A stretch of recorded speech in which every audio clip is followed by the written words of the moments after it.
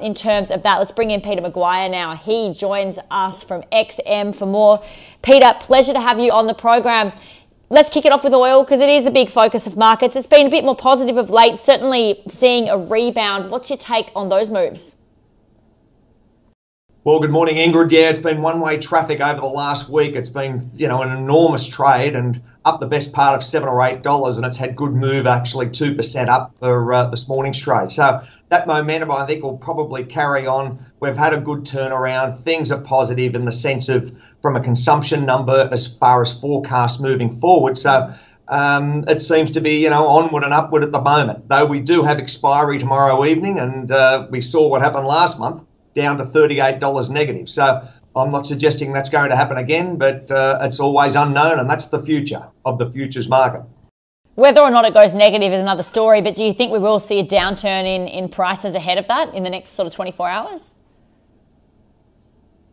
Well, it's been, if you're looking at the market at the moment, you may see a little bit of profit taking. I wouldn't be surprised, and how far it comes off as far as a washout, that's, I suppose, in the lap of the gods. So we'll just got to wait and see. I wouldn't be surprised maybe $1 or $2 coming off it. It's a hard one to speculate, but it's been an enormous week, and it's been incredible from a trading perspective, and maybe it's just a little bit of profit taking. So, in terms of commodities, which commodities are you expecting to outperform in light of the economy's reopening, which we're starting to see around the globe with this coronavirus crisis? We are starting to see us come to the other side of that. Of course, second wave is always a risk, but in light of what we're seeing right now, what are the commodities best placed to outperform off the back of it?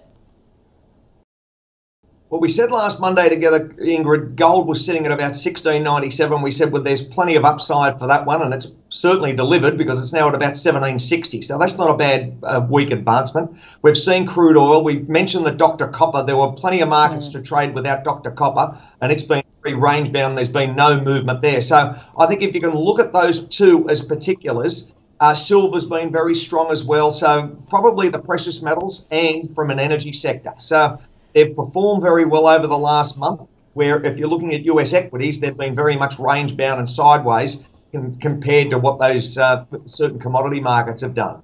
I think that there's a little bit more movement for gold. Yeah, okay. What about in terms of trade wars then? Is that going to push gold even higher from here just because of the concern that trade wars is bringing? It's really the resurgence of that discussion has really taken place over the past few days in particular. Absolutely. We're understanding as far as China and the US and what their thoughts are as far as Trump. So he will look at, it's an election campaign year. I'm sure that he's going to actually turn the heat up on that China talks. I'm not suggesting tariffs, but everything else in between. And there's plenty of upside there, I think, that'll fuel the gold price. So, yes, many analysts are saying you're going to see a 2,100 number, maybe even by, 2,000 by this year. So there's plenty of potential there, and we're probably about 6 months away from that election, and probably the best part of a couple of $100 can be added over the short time. In terms of what we see here at home in Australia, obviously we talk about metals and mining in particular, and we know China's, huge for us in terms of trading partner, in terms of everything. But what does this mean for some of the metals and miners here at home, given the fact that the trade wars seem to be escalating between us and China too? There's reports on the weekend that our trade minister couldn't even get China to return the calls. Yeah, well, I think it's going to be demonstrated first off, Ingrid, as far as the value of our dollar, and there could be further softness there, so a push down as far as our dollar is concerned from a commodity base. Then that's against the US. Then you're looking at the other side, possibly, structural weakness across that, our sector, and that's going to be very, very tough moving forward from an unemployment number and what impact we have as far as supplying. Just trying to look at other alternatives, and it's going to be a tough time. We've never gone down this road before, and we've normally had a very good, strong strategic relationship with China. But now with ScoMo's, scenario of banding together with 62 other countries, and more will follow suit, I think it's going to be a tough time ahead for us and our China relations. Yeah, okay. And is that, is that the biggest, obviously, you say, for the Aussie dollar? Because we could certainly see a lot of weakness in the Aussie off the back of this. It's directly related. So how low do you think the Aussie could go? Yep. Well, we had a good move up from really that mid-March up to, it was the stellar trade. Probably 62 could be a number that you'd have to think in the short run. There's not a great degree of good numbers coming out of Australia. We saw those unemployment numbers last week, and everything seems to be ratcheting down, even though we're starting to open up. So maybe we're going to give a little bit of those gains back, and possibly 62, 62.5 could be a new number that we need to consider, Ingrid, over the next month or two. Do you have a view on the US dollar going forward, just in terms of what we're seeing there? Because obviously we do see it, usually fall in good times. And of course, as we go forward and economies start to reopen, that's certainly a positive. So you'd maybe see the US dollar start to lose some ground. What's your take on that?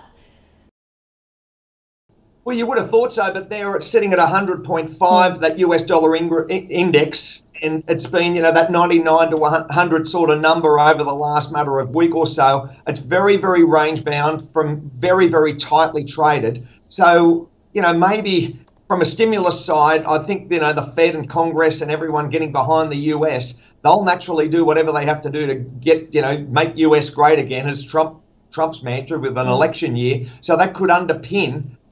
Everyone else is in negative territory or nearly zero rates, so there's every chance you could see the US dollar possibly hold at these sort of numbers. You're not going to put money into the yen. You're not going to look at the Eurozone. They're very, very weak data, and Japan going into possibly a recession. Those numbers will be confirmed over the next 24 hours. So it's not a good time for any other currency in the short run versus that US dollar, Ingrid. So much to watch this week in terms of central bank speak as well. Are you watching closely to hear how what Powell says? And also we've got our local RBA governor speaking as well, but Federal Reserve Powell will be speaking later in the week. We just heard a huge speech from him last week, so there's certainly no shortage of rhetoric from central bankers. No, there's not. And look, as everything gets released and more comments come to the market, they'll be taken on board. And from a trading perspective, they're the cues that any trader looks at. From you're looking at your technical side, but also, of course, the fundamentals. What happens on the short term? What impact does the Eurozone do? Where are Powell's comments? And you've got also, I think, that undercurrent there of uneasiness and uncertainty, and that's really going to, I think, the perfect storm for the likes of gold and in the short term, that US dollar, where traders look at. So I don't think equities are going to be a standout. I feel as though the gold market, as we mentioned, Ingrid, is the time for a little bit of onward and upward from here. All right, watch your space. Pete McGuire, always a pleasure. Thanks for joining us this Monday morning. Good morning. Thank you, Ingrid.